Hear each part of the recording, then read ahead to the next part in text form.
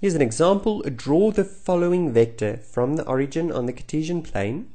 Okay, and they give us the vector 1.7 meters with a bearing of 54 degrees. The first thing I want you to do if you are answering this question online is just to make sure that your ruler is indeed the same scale as the picture online. Okay, so here you'll notice that 1 centimeter on my ruler is indeed 1 centimeter on the picture.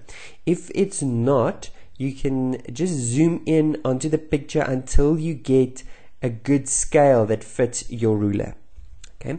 However, to draw it on this graph type setup, we're going to assume that this is north, that's east, south, and west, which means that since we are working with a bearing, that is north, and we must measure from north 54 degrees in the clockwise direction, which means we're going to start actually using our compass.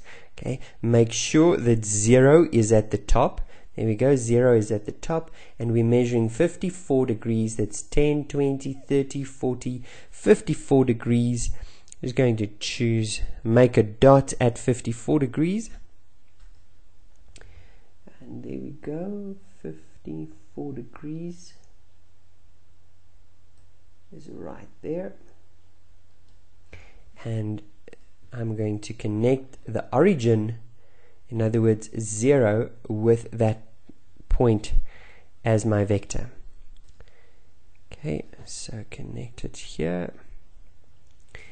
There we go. Now I've done my vector's direction. I still need to do its magnitude, as a vector has magnitude and direction.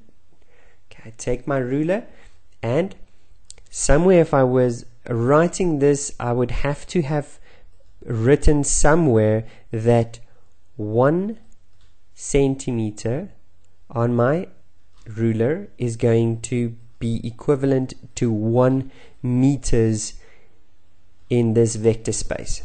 Okay, so 1.7 meters will be 1.7 millimeter, 1.7 centimeters. So here I go, I'm going to put, that's 1.7 is round about there.